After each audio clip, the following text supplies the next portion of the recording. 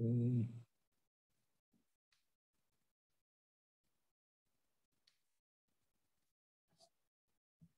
right, good morning, everybody. This is the Mack Church of Christ Wednesday Samuel the Chronicle study. We're in 1 Kings chapter 8 is where we're at today. And before we get started, we're going to let Albert lead us in a prayer. Sorry. Father, we thank you, Lord, having shown us mercy, having been gracious unto us. We pray, Lord, that even as your word comes unto us, O Lord, let your word perform everything, O Lord, that you have said in your word does. We pray, Lord, feed us with your word and strengthen us in our faith. Cause us to walk, O Lord, upright in you until you come. We pray, Lord, and commit our burden who are not also able to join us because of one thing or the other, or because of weakness in the body, that, Lord, you be with them all wherever they are, and minister unto them all.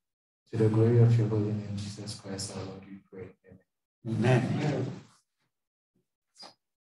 All right, so we are in 1 Kings chapter 8. Remember, if you would, the little charts that you have that I gave you on 1 Kings.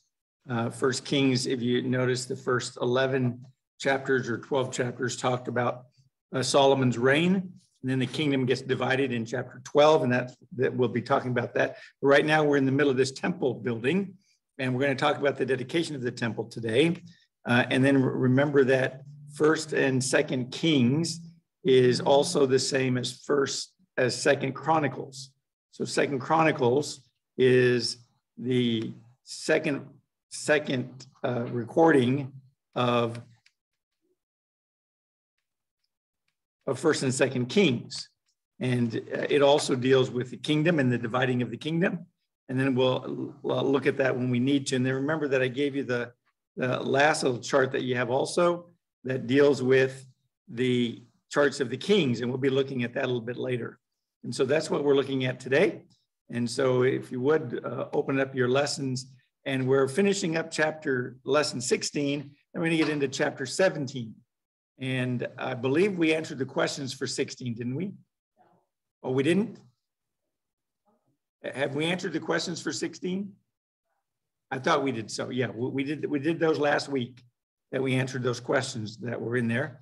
They had to do with Solomon's alliance with Hiram, the labor projects that he had, the building of the temple, and then the other construction projects that Solomon has. And so now we're in chapter 8, which is going to deal with the building and the dedicating of the temple, because we had it built in the last section. And in this section, he's going to be talking about dedicating it.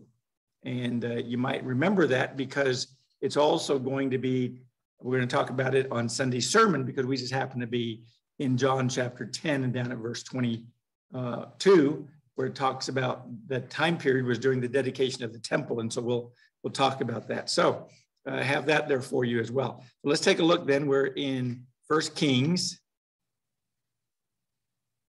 We're in 1 Kings chapter 8, where we're going to be talking about basically the dedication of the temple and the bringing in of the ark. Remember that in chapter 7, Solomon built the temple and he furnished the temple, and we had all that kind of rough details of the furniture and of all the structure that's in the temple and the various things that he made.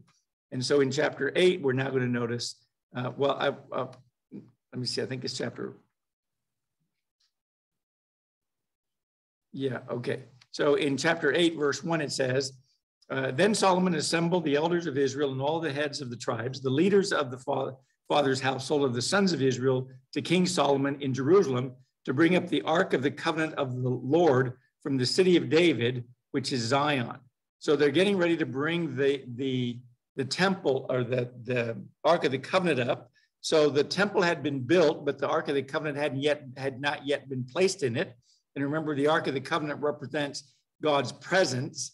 That's what the Ark of the Covenant represents. It represents the mercy seat of God, or the place where you go to in order to find favor with God. And so it says that in verse 1, all the men and the households of the sons of Israel. So when you're talking about God, it's something that involves everybody, not just a few people, not just leaders, but it involves everybody. And so in verse 2, it says, all the men of Israel assembled themselves to King Solomon at the feast in the month Ethanim, which is the 7th month. Then all the elders of Israel came, and the priests took up the ark, and they brought up the ark of the Lord and the tent of meeting and all the holy utensils which were in the tent, and the priests and the Levites brought them up. And King Solomon and all the congregation of Israel who were assembled to him were with him before the ark, sacrificing so many sheep and oxen they could not be counted or numbered. Then the priest brought the ark of the covenant of the Lord to the place into the inner sanctuary of the house, to the most holy place, under the wings of the cherubim. For the cherubim spread their wings over the place of the ark. And the cherubim made a covering over the ark and its poles from above. But the poles were so long that the ends of the poles would be seen from the holy place before the inner sanctuary, but they could not be seen outside. They are there to this day. And there was nothing in the ark except the 2 tablets of stone which Moses had put there at Horeb, where the Lord made a covenant with the sons of Israel when they came out of the land of Egypt. And it happened that when the priest came from the holy place, the cloud filled the house of the Lord, so that the priest could not stand to minister because of the cloud, for the glory of the Lord filled the house of the Lord. And so here you have them setting up the temple and getting it ready for God to occupy it. And notice that in verse 3, it says, then all the elders of Israel came and the priest took up the ark. So they had the priest do it. Remember the last time that they moved the ark, or when David moved the ark, they had problems moving the ark. Who remembers why? Well, it was stolen, yeah, but that's not why David had problems bringing the ark back. Who remembers why David had problems bringing the ark back? Yep, the fact was that they put on a cart, and then Uzzah stretched out his hand because it was going to fall, and God struck him dead. And so it said that day David became afraid of God because he didn't know why God had struck Uriah dead. But then he read in the law that it required the priests, only the Levites were allowed to move the ark.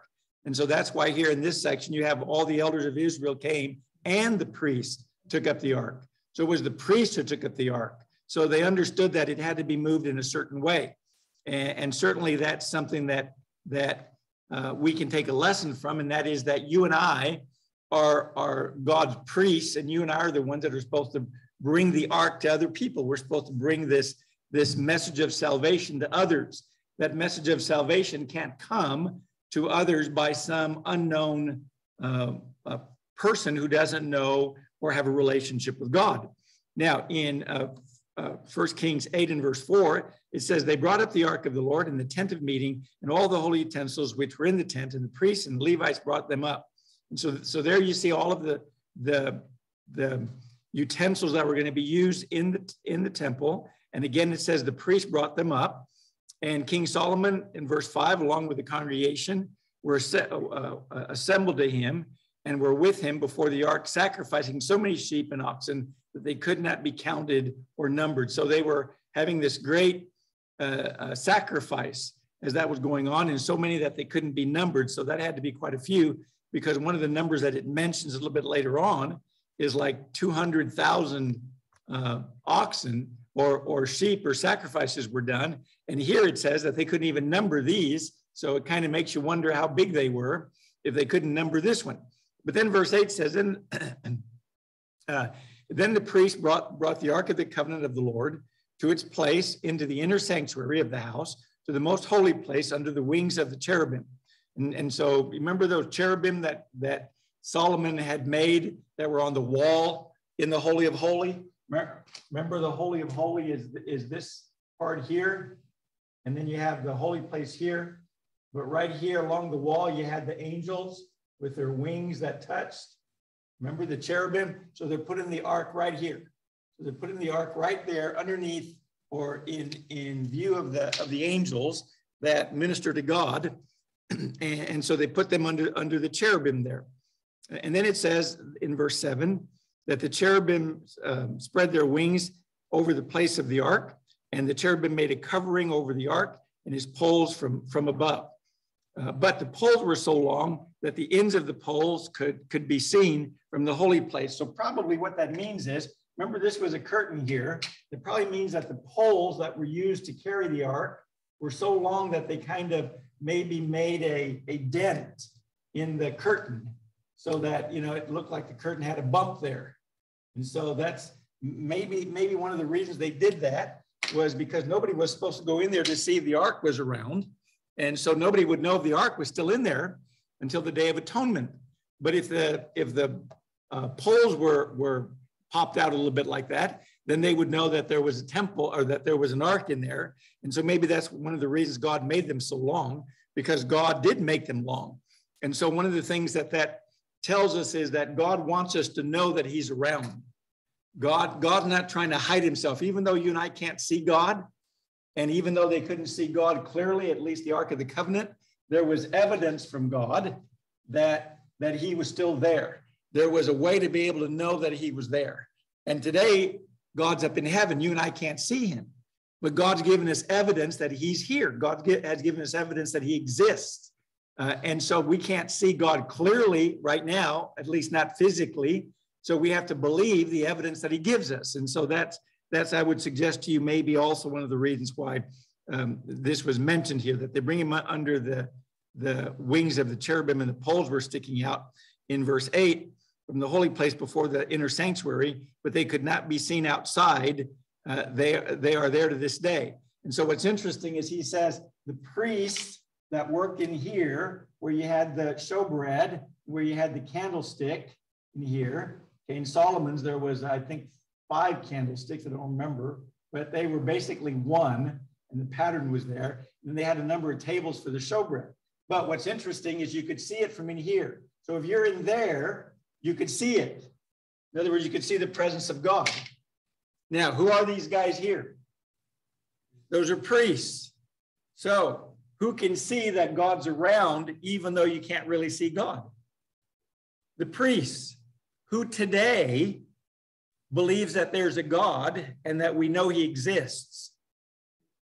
Priests, Christians, we're Christians. The world doesn't believe God's out there. The world doesn't see the evidence of God, but you and I do.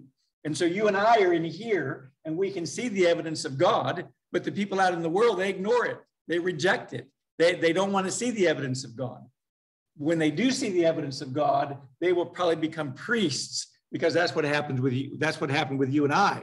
When you and I understood that there was a God and we needed to obey him, then we became part of his family. Bill?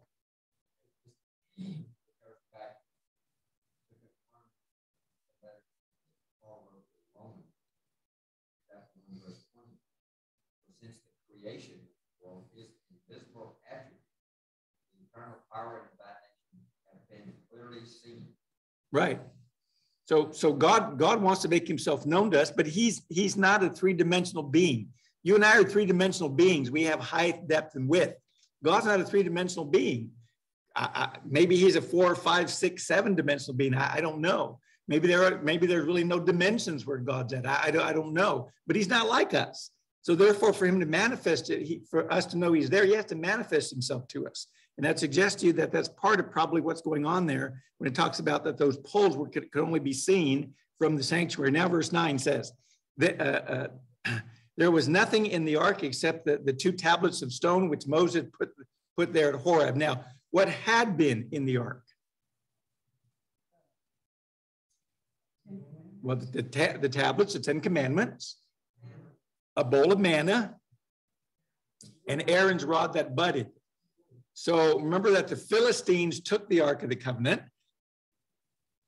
And so maybe it's possible that while they had it, they took out the rod or they took out the manna, but the manna and the rod weren't in there.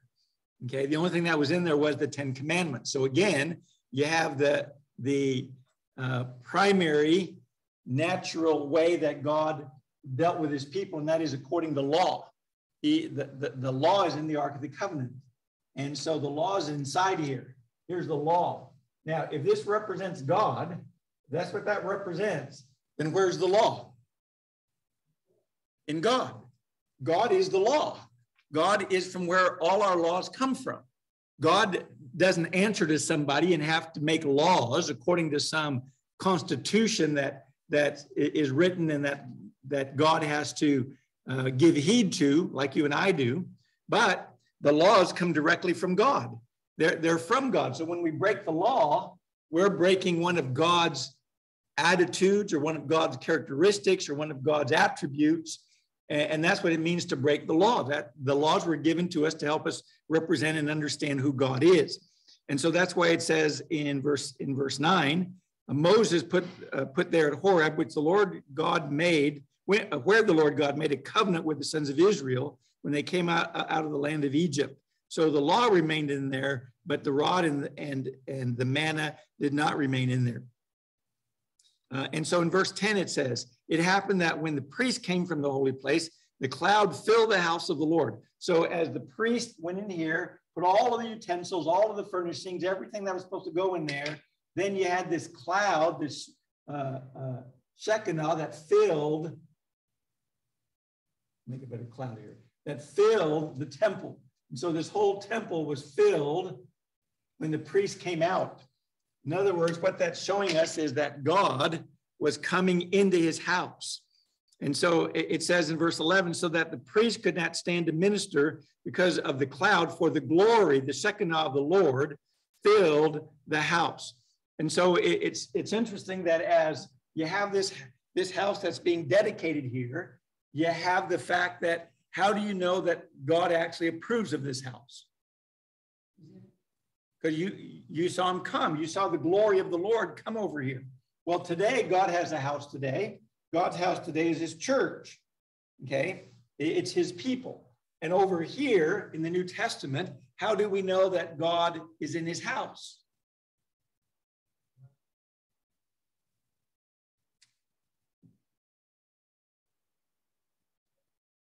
He gave us the Holy Spirit. That's what you have. That's what you have filling this room here is you have God's glory. You have God's Spirit filling the room over there to indicate that God is now going to live in there. And over here, God comes along and he fills his people with his Spirit in Acts chapter 2 to indicate that he now is living in his new temple. And that new temple you and I call the church or the believers. That's the temple of God today. God doesn't have a physical temple like he did over here. This is a type. The temple that Solomon was building was a type of this temple over here.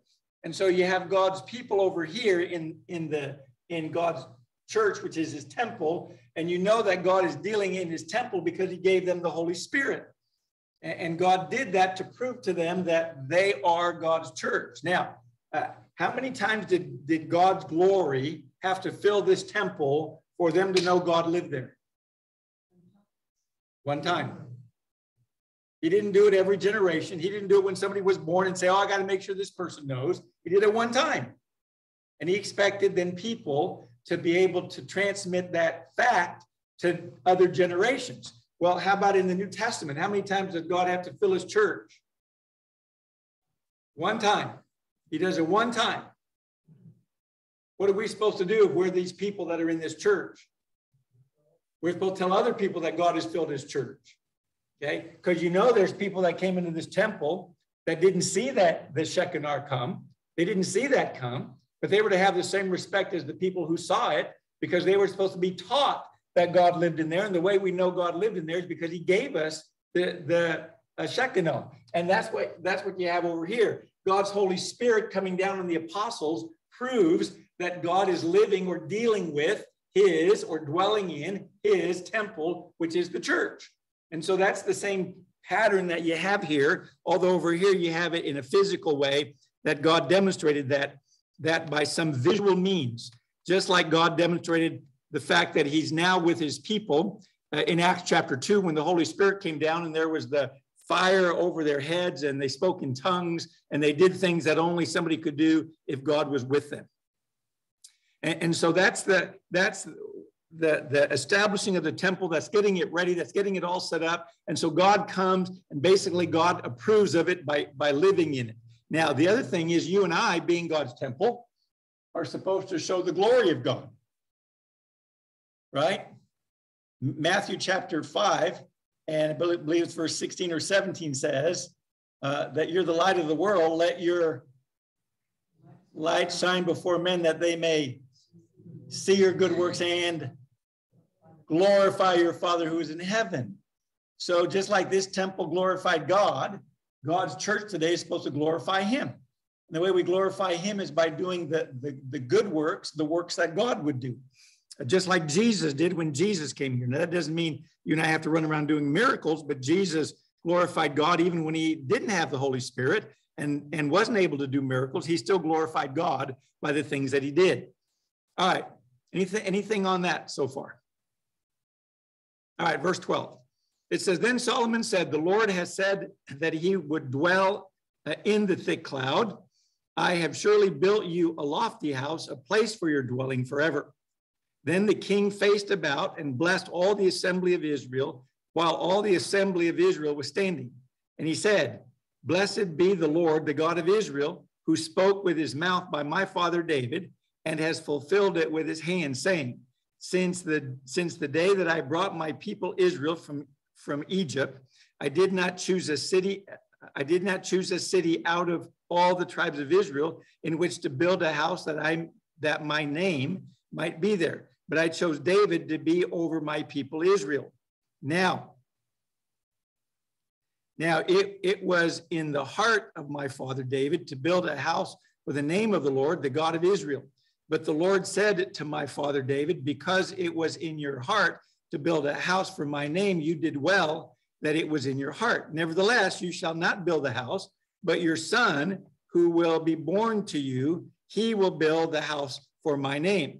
Now the Lord has fulfilled his word, which he spoke, for I have risen in place of my father David and sit on the throne of Israel, as the Lord promised, and have built the house for the name of the Lord, the God of Israel. There I have set a place for the ark, in which is the covenant of the Lord, which he made with our fathers when he brought them from the land of Egypt. And so basically Solomon, as he notices that God fills the house, he then takes that to indicate that God was pleased with the house, and therefore he's fulfilling what God said. And that is that God promised to David that he would build a house where God would dwell there forever. Now, notice this expression, verse 13, he says, I have surely built you a lofty house, a place for your dwelling forever. And so it says that he's supposed to dwell in this house forever. Well, does God live in this house? No. Then forever might not mean what we think forever means in this context. But he then points out in verse 14, he says, then the king faced about and blessed all the assembly. And so he's blessing the assembly. And basically what he tells them in verse 15, because I'm not going to reread all this, in verse 15 is that he's fulfilled what God promised to his father David. And you remember that God promised to David that he would have a kingdom, and one of his descendants would sit on his throne and would build him a house, and that house would never be destroyed, right? What happened to this house? It got destroyed. So Solomon is a type of Jesus. Solomon says that he's fulfilled it because Solomon's thinking he's the son who's supposed to build this house. But this house that he built gets destroyed. Matter of fact, this temple, by the time Jesus comes over here, I think that's the fourth temple that the children of Israel have had. From the time that God gave them the temple over here to the time that Jesus comes, I believe that's their fourth temple. Okay, and so Solomon seems to think that he's the fulfillment of that. And so in a sense, in a type, he is. In a type, he is a sense of the fulfillment, but he's not truly the fulfillment in reality. And so in verses 16, then he points out that the reason that that David wanted to build that house was to put God's name there. Remember, I've talked to you about the idea of a name. This structure should tell you something about the name of God. Okay, by looking at that structure, it should tell you something about the name of God. It's made of gold, so it's precious, right? It's made of cedar wood, so it's fragrant. It has gold overlaid in it with places to sacrifice and showbread. And it's the place where you go in order to find mercy from God and in order to have fellowship with God. And that should tell you something about God's name. Well, today, all of that rests in Jesus. Jesus is the one who gives us salvation. Jesus is the one who we find mercy from. Jesus is the one who really paid the price of the mercy seat. Jesus is precious. Jesus is, and so this house, it represents Jesus in the sense that when Jesus tabernacled down here, he was living in a house. And so from that standpoint, but in relationship to the church, God's church is supposed to be precious to God. It's a precious group of people. In Hebrews chapter 11, it says the world is not worthy of these people. That's what he points out. And so Jesus is where God has placed his name today. And in God's house, remember the church is God's body. So in God's body is where Jesus placed the glory, because you and I are supposed to give glory to God. And so all of that is kind of this figure and this type that's under consideration. And so he was going to place his name in that tabernacle. And then he says that he wasn't allowed to build it, that David wasn't allowed to build it, but Solomon was. And that's why verse 20 says, now the Lord has fulfilled his word, which he spoke, for I have risen in place of my father David and sit on the throne of Israel as the Lord promised, and have built the house for the name of the Lord, the God of Israel. So that house was supposed to be for the Lord. It was to represent him. It was supposed to be a place where they could go and learn stuff about God and understand who God is. But the problem is they turned it into an idol, basically. They turned the temple into an idol, and rather than looking at the temple for what it was supposed to do for them, they turned it into an idol and something that they were keeping to indicate that they were pleasing to the God who owned that idol. And so that's what happens a lot of times. And that happens today in the church too. Some people have the idea that you got to find the right group of people. If you don't find the right group of people, then you're not among God's people. And so they turn the church, they turn a system into an idol, instead of understanding that God gave us these rules and principles so that we could learn about him and teach it to other people. All right. Anything on that? Yes, sir.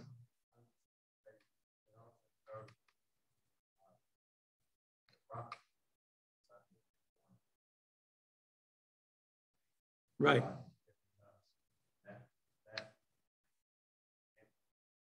God with his people, he led them through the wilderness at night by his light. God was with them. Right. That's right. God was with them. Mm-hmm. And God is with you. If you're following Jesus, if you've been baptized in his name, then God is with you. And you're with God. And he's leading you. He's supposed to dwell in us. He's supposed to lead us. He's supposed to be the one who rules us. All right, verse 22. It says, then Solomon stood before the altar of the Lord in the presence of all the assembly of Israel and spread out his hands towards heaven.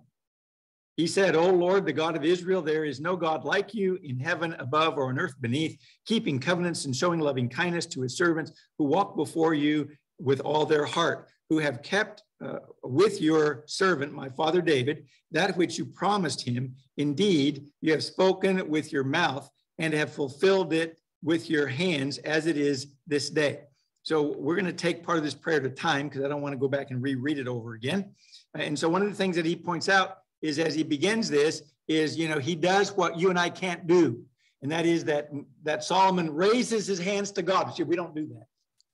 The denominations do that. Those people that are rather weird, they're the ones that do. We don't raise our hand. Why not? Why don't we raise our hands? There's no reason why we don't raise our hands. Timothy says, lift up holy hands to the Lord.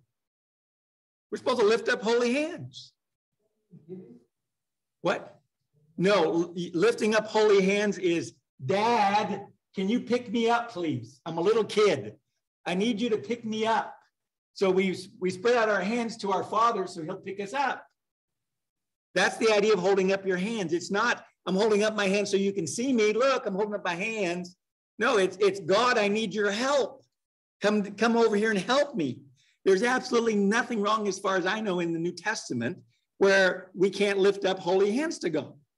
Now, if you're doing it just for the purpose of going, hey, look at me, I'm lifting up my hands. Well, then that's just as wrong as you wanting to pray so everybody can see you. That's just the same thing. But if you're honestly lifting up your hands to God because, God, I need your help, there's nothing wrong with that. But because of our upbringing and our cultures, our religious culture, sometimes we look at those things and say, other churches do that and we're not like them, so we're not going to do that. Well, just because another group does it doesn't mean it's wrong, doesn't mean it's right. It depends on what God says. And so Solomon was lifting up holy hands. And he says in verse 23, and he says, O Lord, the God of Israel, there is no God like you in heaven and above and on earth beneath, who keeps covenants and shows loving kindness to his servants who walk before him with all their heart. Now notice the condition for God to bless them. They have to be walking with the Lord with their heart, with their whole heart. They have to be walking with the Lord. And it says in verse 24, who have kept your servant, my father David, that which you promised him. Indeed, you have spoken with your mouth and have fulfilled it with your hands as it is this day. So Solomon is looking at the type of what Jesus was going to do. And he's looking at himself as the type, and he's saying we'll fulfill that in building this temple. And so he also points out in verse 25 that God promises to keep the throne to Israel or to David if they walk before me, if they walk before God, okay, as David walked. Now, Solomon says that, but what happens right here in the reign of Solomon? What happens? He stopped walking with God, right? So God divided the kingdom, right? He tore the kingdom in half. And we'll talk about that later. And so Solomon didn't even heed his own warning. But that is the condition. The condition is if we serve God, then God's king will rule over us forever. Now, verse 26. Now, therefore, O God of Israel, let your word, I pray, be confirmed, which you have spoken to your servant, my father David. But will God indeed dwell on the earth? Behold, heaven and the highest heaven cannot contain you. How much less this house which I built? So here's what I want you to understand. Solomon is building this house, but as Solomon dedicates the temple and as he's praying to God, he says, I know that God can't live in this house. I know that God can't fit in there. God can't fit in this house. God can't fit in there. Now, sometimes people come over here and they want Jesus to fit in them. They want Jesus to be inside of them. Well, just like God says he's going to dwell in here is how he dwells in his church. Okay? He's going to dwell in here from the standpoint that it's a spiritual dwelling. He's physically not there. Well, how's he going to dwell over here in the church? He's going to dwell with them in a spiritual way. He's going to dwell with them according to whether they listen to what he says and follow his word. But Solomon starts off by saying, God doesn't live in here. God can't live in there. Okay? He says, but will God indeed dwell on the earth? Behold, the heavens and the highest heaven cannot contain you. How much less this house which I have built? Yet have regard to the prayer of your servant and to his supplication, O Lord my God, to listen to the cry and to the prayer which your servants pray before you today, that your eyes may be open towards this house night and day, towards the place of which you have said, my name shall be there, to listen to the prayers which your servants shall pray towards this place. So what Solomon does say is, I know you don't live here. I know you don't live here. But when we pray to this place,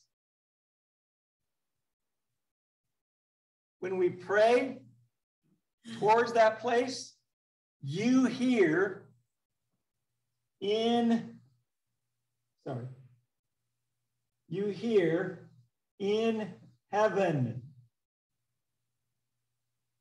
it in heaven. So if you pray towards this place, he's going to hear it in heaven. Well, if he's living in here, why does he have to hear it in heaven? If you're praying to this place, he would hear it in here. Solomon says, he doesn't live here. Yeah, but he doesn't live here. He never has lived here. God can't live in there, right? He can rule over it, but it says he lives in heaven because our universe can't contain God. And so in verse 29, he says that your eyes may be open towards this house night and day, towards the place of which you have said, my name shall be there. Now over here in the New Testament, Jesus said to his disciples that they had never asked anything in the name of Jesus. But he says there's going to come a day when you do ask in the name of Jesus. When's that going to be?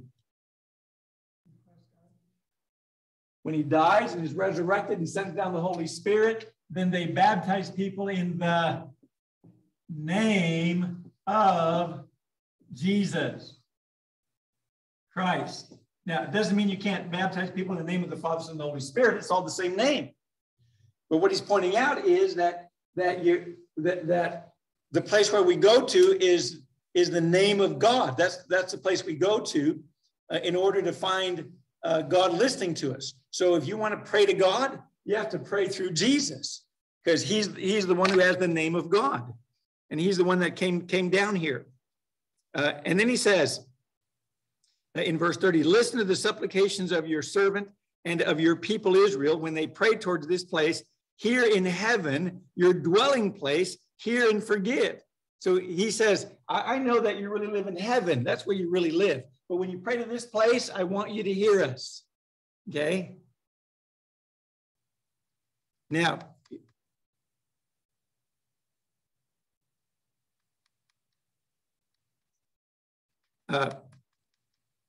so my question is, once this temple was built, did the Gentiles over here, did the Gentiles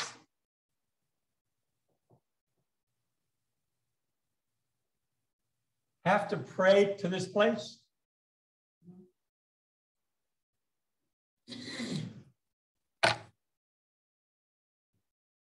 No, they didn't have to pray to this place. They might not even know about this place. Okay, but if they had a relationship with God, they just pray to God. And that's why Jesus said to the woman at the well, when she said, are we supposed to, you say we're supposed to worship in this mountain, but we say we're supposed to worship in Samaria. And Jesus says, the hour is coming and now is when the true worshiper worship God in spirit and in truth. God isn't worried about where you're worshiping. God is worried about who you're worshiping. That's what's under consideration, yes. The woman at the well was more enlightened about who Jesus is and was to come than the scribes and Pharisees who denied him. Right, exactly. That's exactly right. Okay, and so basically he's telling them, or he's saying to them, if we pray to this place because this is where your name is, and this is the Jews who are God's people, and that's the way it is, that's a picture for us too. We're over here, the church, and we pray through Jesus because we're his people, okay?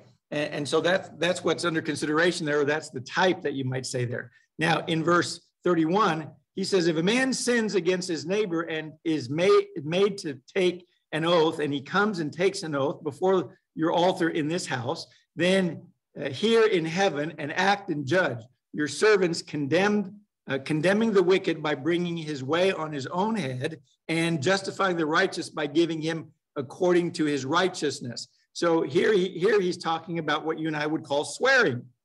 And he says, if a man sins against his neighbor and made to take an oath, so he's going to take an oath, okay, and he comes and takes an oath before your altar in this house, then hear in heaven, okay?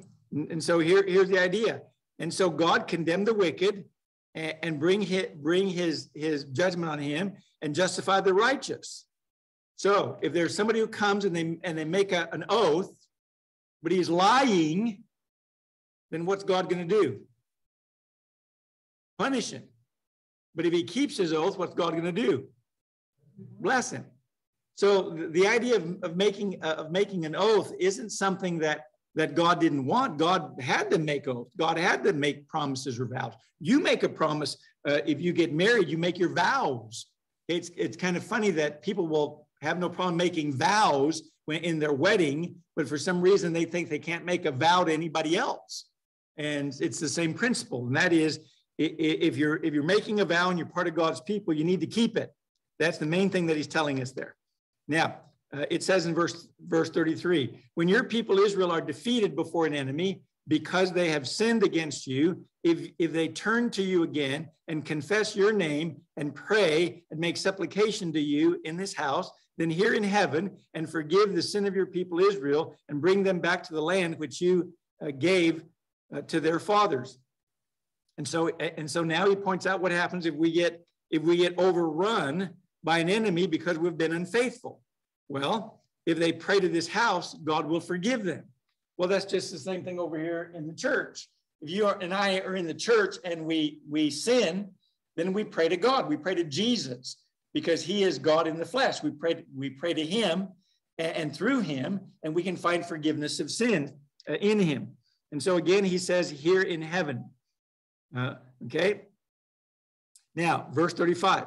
When the heavens are shut up and there is no rain because they have sinned against you, and they pray towards this place and confess your name and turn from their sins when you afflict them, then hear in heaven and forgive the sin of your servants and of your people Israel. Indeed, teach them the good way in which they should walk, and send rain on your land, which you have given your people as an inheritance.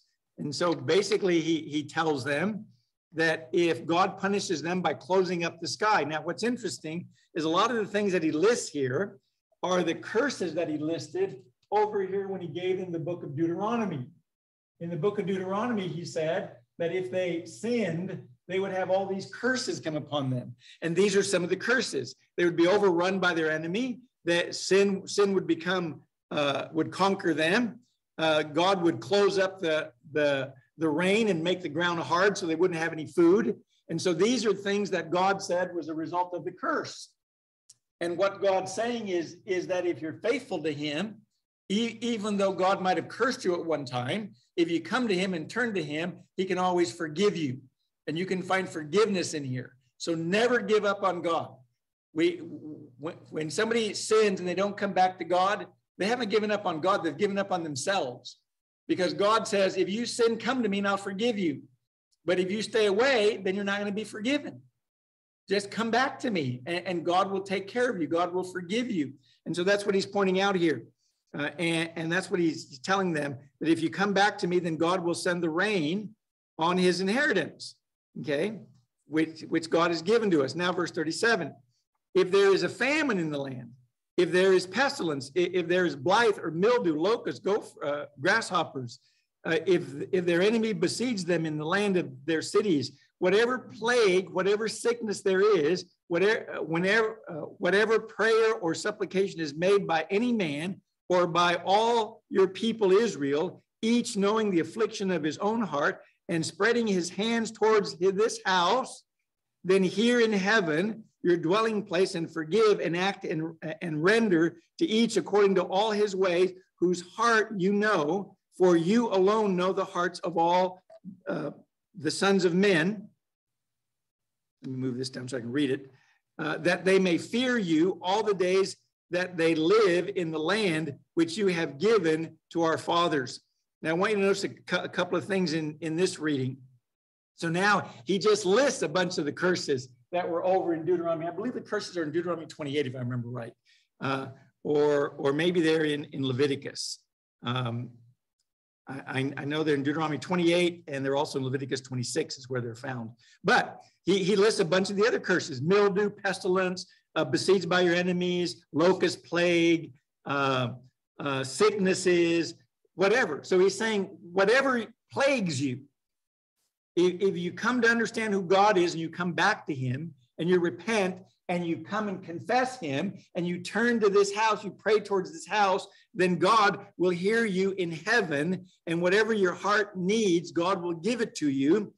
And then verse 40 says that you may fear all the days that they live in the land. Now, this idea of fear is not the idea of terror. This idea of fear is awe or reverence. It's awe or reverence. When we understand that God wants to forgive us, we hold God in awe. We hold God in reverence. That here's a God that loves us so much, he's willing to forgive us, and he's willing to take us back. And we're in awe of that. We have a different attitude towards God than we do people. And that's this idea of fear. It's not God will forgive you, but you better be afraid and terrorized of him. That's not what he's talking about. He's talking about the sense of awe that was felt by the New Testament church in Acts chapter 2 and verse 42, 43, and 44, when they held God in awe, in reverence. And so that's what's under consideration. Now, verse 41, he says, also concerning the foreigner who is not of your people, Israel, when he comes from a far country for your name's sake, they will hear of your great name and your mighty hand and of your outstretched arm when he comes and prays towards this house, here in heaven, your dwelling place, and do according to all for which the foreigner calls to you, in order that all the peoples of the earth may know your name, to fear you, as do your people Israel, that they may know that this house which I have built is called by my name. So Solomon also says, by the way, these blessings aren't just for us. These blessings are for foreigners. If foreigners will come and pray to this place, then God will bless them. Now, that doesn't mean that God won't bless people who don't come to this place, but it's just showing us that God is not partial. God is not telling the Jews one thing and the foreigners, they have to do something different. If the foreigners come and they live in the land of Israel and they pray to this place, God will hear them, just like he will hear the national Jew. And so that's what he's pointing out, that God is going to bless everybody as he does that. And we talked Sunday about the fact that when Jesus was talking about being the good shepherd, he says he has one flock and he has to bring the other sheep into it. Well, the sheep that were originally there were the Jews. They were his sheep. The sheep that he's bringing in would be the Gentiles in order to make one flock and one fold. And that's what you have going on here. This principle wasn't a New Testament principle. It was an Old Testament principle. And so when Peter said in Acts chapter 10, now I know that God is not a respecter of persons, he wasn't saying that God all of a sudden now didn't become a respecter of persons. Peter was saying, I figured it out. I figured out that God is not a respecter of persons. I now understand God not a respecter of persons. And not that he was at one time and now he's not. He never has been a respecter of persons. And so God says, if a foreigner prays, then you're going to hear him also as well. Now, verse 46, he says, when they sin against you, 44. Okay, yeah, when your people go out to battle against their enemy by whatever way you send them, and they pray to the Lord towards the city which you have chosen and the house which I have built for your name, then hear in heaven your prayer and your supplication and maintain their cause. When they sin against you, for there is no man who does not sin, and you are angry with them and deliver them to an enemy so that they may take them away captive to the land of their enemies, so far off or near.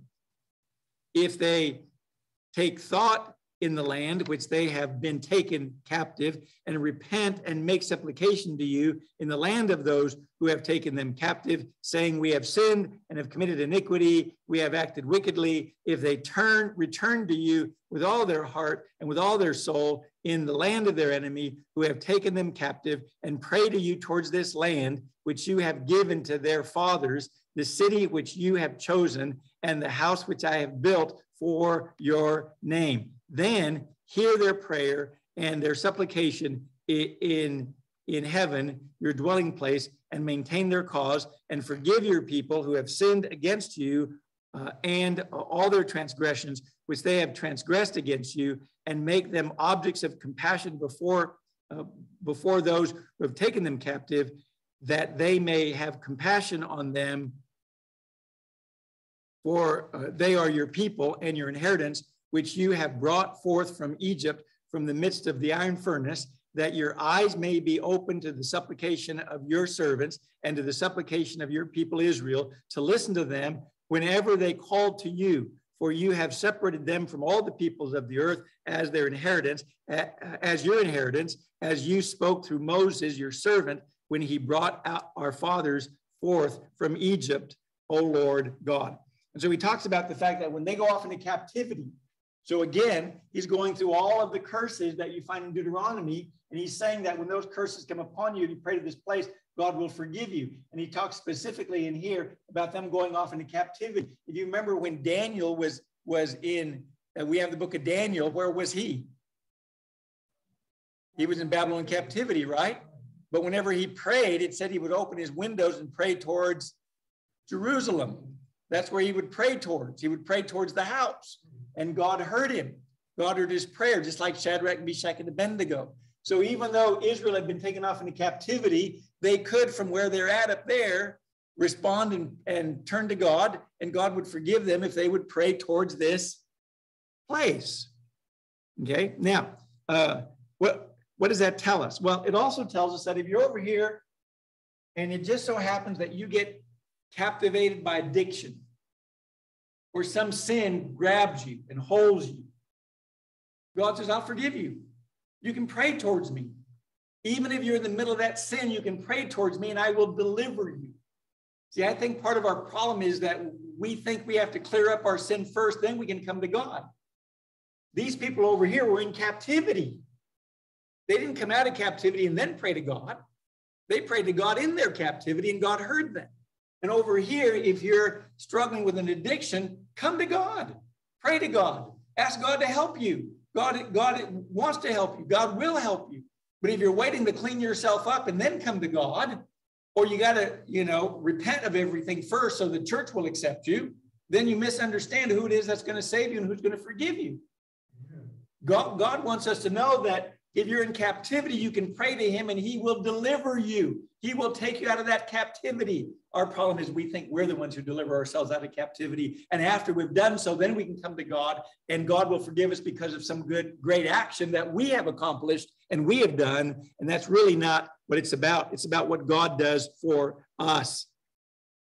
And then one more thing I want you to notice here, since we were looking at the book of Ephesians on Wednesday, I want you to look at verse 53. It says, for you have separated them, talking about Israel, from all the peoples of the earth as your inheritance. See, God says, I'm getting something out of the world. What I'm getting out of the world is my faithful people. That's what I'm going to get. We become God's inheritance. So in Ephesians chapter 1 and verse 14, when he says we have obtained to an inheritance, it doesn't mean you get an inheritance. It means you are an inheritance. It means you are what God is going to get. Yes, there are other references that talk about us getting an inheritance, but in Ephesians, he's talking about us obtaining to God's inheritance, to us becoming the inheritance of God. We are what God gets. We belong to God. That's the point. We belong to God, and that's what he's going to get. And that's why he's willing to forgive these people, because they are what's going to belong to him. And so you and I in Jesus are predestined to holiness and blamelessness, not through our own efforts, but through the work of God in Jesus. All right, verse 54. Let's see if we can't finish this up here. It's a pretty long chapter, if you notice. All right, 54. It says, when Solomon had finished praying this entire prayer and supplication to the Lord, he arose from before the altar of the Lord, from kneeling on his, wait a minute, kneeling? Catholics kneel. We don't kneel. Oh, they have benches that they kneel on. Well, we don't kneel. We stand because we're so dignified.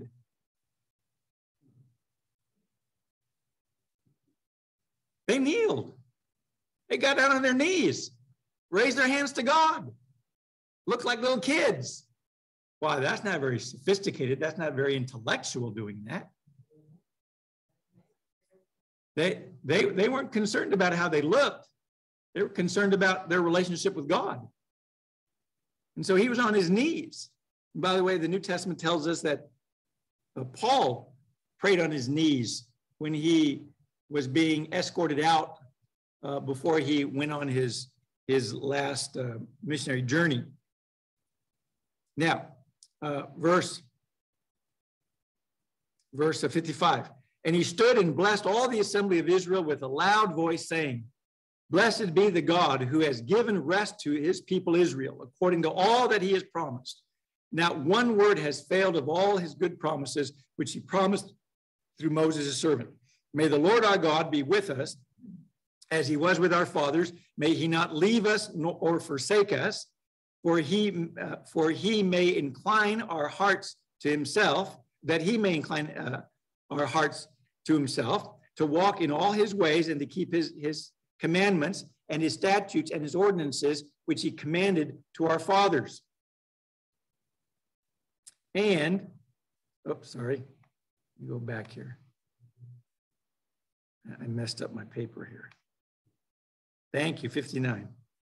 Clicked on the wrong thing, 59. And may these words of mine, with which I have made supplication before the Lord, be near to the Lord our God, day and night, that he may maintain the cause of his servant and the cause of his people Israel as each day requires, so that all the peoples of the earth may know that the Lord is God, there is no one else. Let your heart therefore be wholly devoted to the Lord our God, to walk in his statutes and to keep his commandments as at this day. And so in this last little section, Solomon is basically blessing the people and giving his benediction. And as he does that, he says in verse 56, Blessed be the God who gave rest to his people. And in verse 57, he says, May the Lord our God be with us. And so he says, may the Lord continue with us.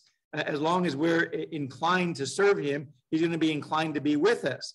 And then in verse 59, he says, and may these words of mine, with which I have made supplication before the Lord, be near to the Lord our God, day and night, that he may maintain the cause of his servant and the cause of his people Israel as each day requires.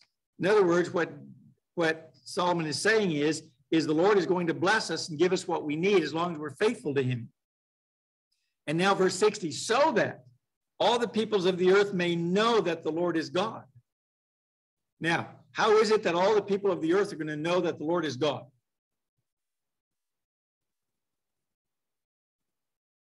Let me repeat my question for those of you that are asleep. How are the people going to know that the Lord is God? I'm sorry, what?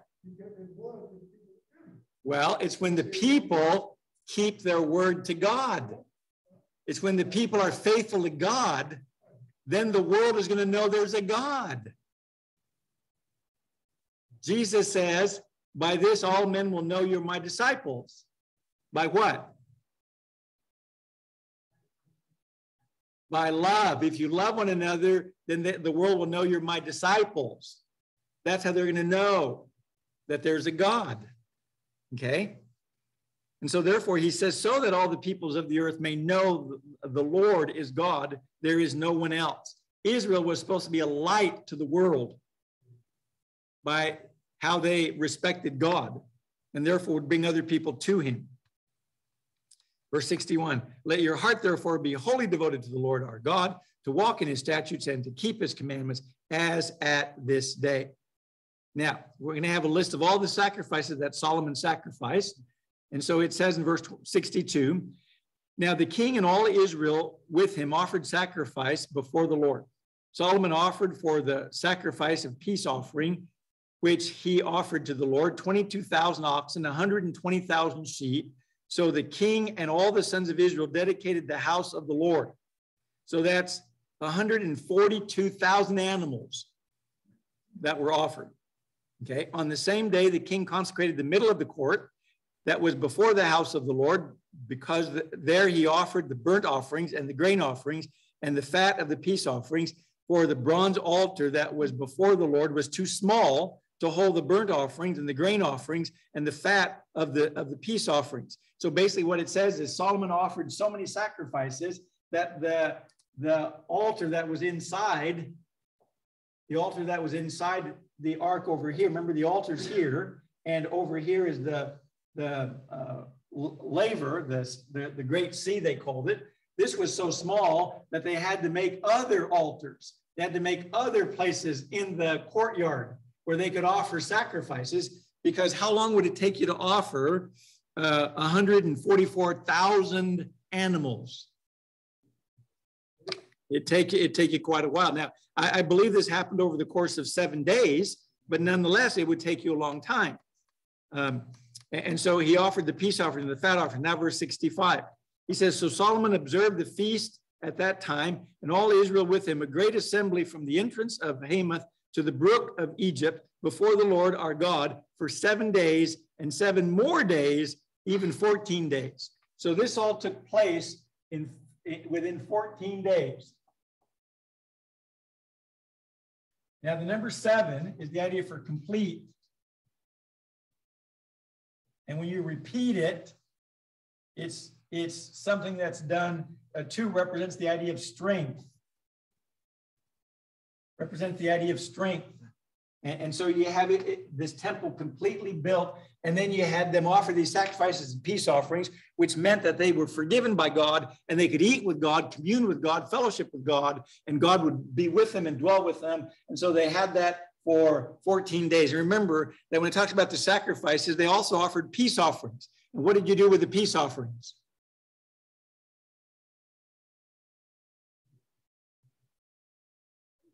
You ate them. So people were having a barbecue all this time. All this time they're eating this meat that's been sacrificed, and all the people are taking part of it. That's why there was so many. That's why there was so much stuff being offered, because they were communing with all the people. That's kind of like on the Lord's Day. How much unleavened bread do you think is eaten worldwide?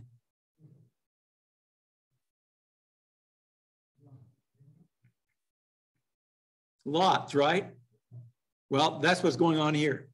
And so it's not that Solomon did all this just to show his extravagance. He was doing all this so that everybody could take part in the fellowship with God, so that everybody could eat some of the peace offering because their sins had been forgiven, because they now had a place where the name of God was represented, and they could come there and God would have fellowship with them and eat with them. And I suggest to you that that's what's under consideration over here in Acts chapter 2. And down here at when the church was established, down here at verse 42, it says, speaking about the church, and they continually devoted themselves to the apostles' teaching, to fellowship, to the breaking of bread, and to prayer.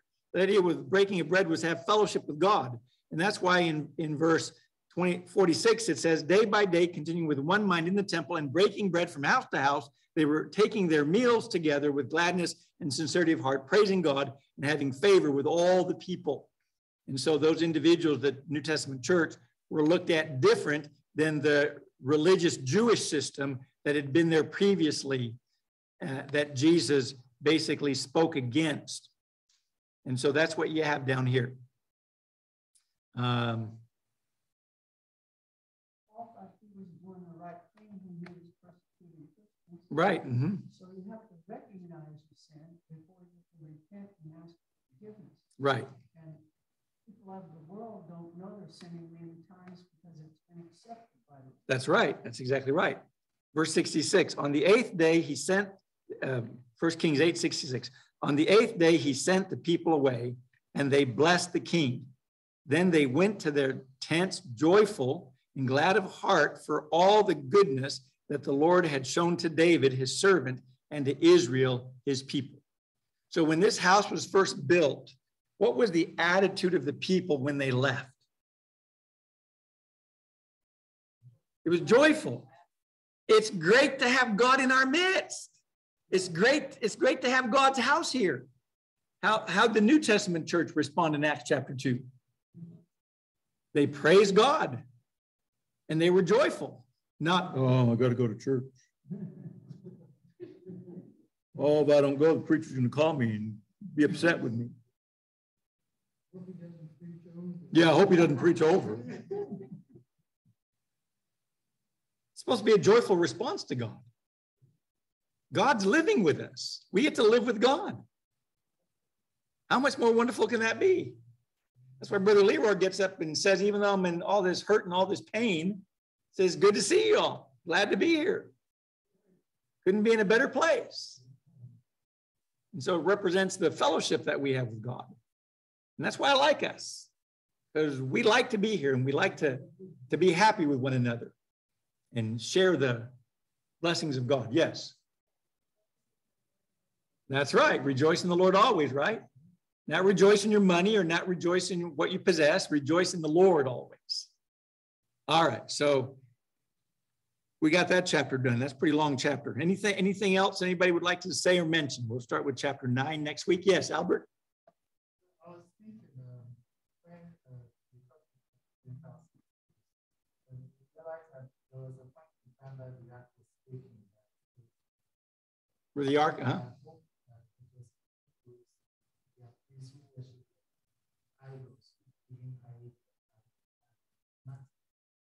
Right. When the ark was falling Uzzah. Yeah. Right. What is the difference? Well, the difference with that is that the Philistines didn't know they weren't supposed to carry the ark.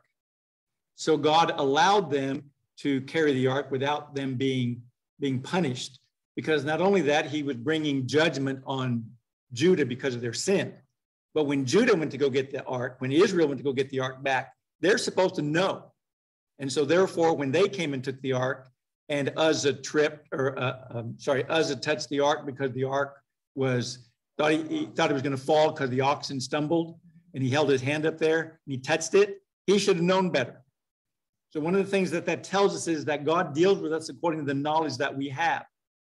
We like to think that God deals with us according to the knowledge I have. And so if you don't have the knowledge I have, then God can't deal with you. But God deals with us according to the knowledge we have. And so that's what you have going on there. Yes. Yes.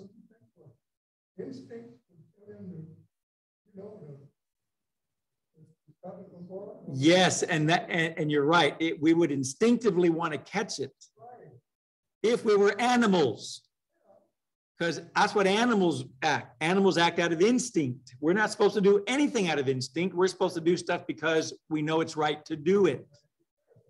Yes. God deals with us like parents do. Right. A child of 2 is not going to know the same things that a child of 15. Right. We deal with them totally different. That's right. If a child of 2 happens to hit their parent and a child of 20 hits their parent, there's a big difference, isn't there? That's right. There's a big difference. So God judges us according to the knowledge that we have. And God is a just, fair God. So God is going to do what's right. All right. Anything else? Yes, Chad.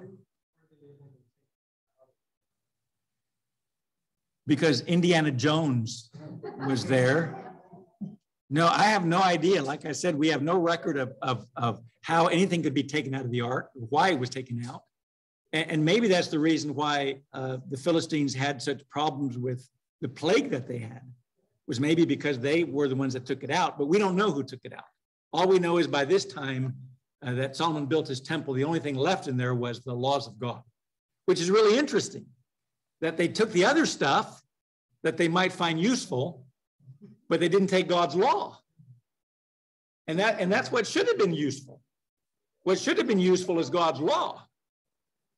But that's interesting. Yeah, but to answer your question, we don't really know. Yes. You know, David ate bread. Yeah, David ate showbread at one time or another. Yeah. We don't even know what happened to the ark. Right. No, Indiana Jones has it. Remember? He's got put in that big warehouse.